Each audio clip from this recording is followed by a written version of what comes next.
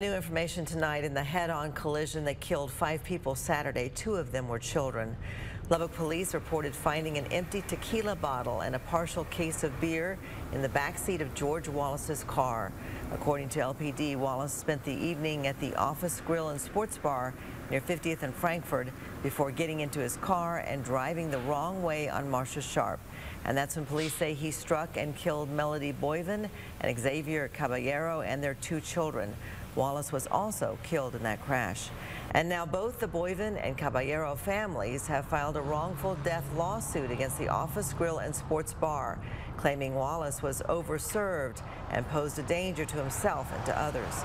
The Texas Alcoholic Beverage Commission has also opened an investigation into the incident.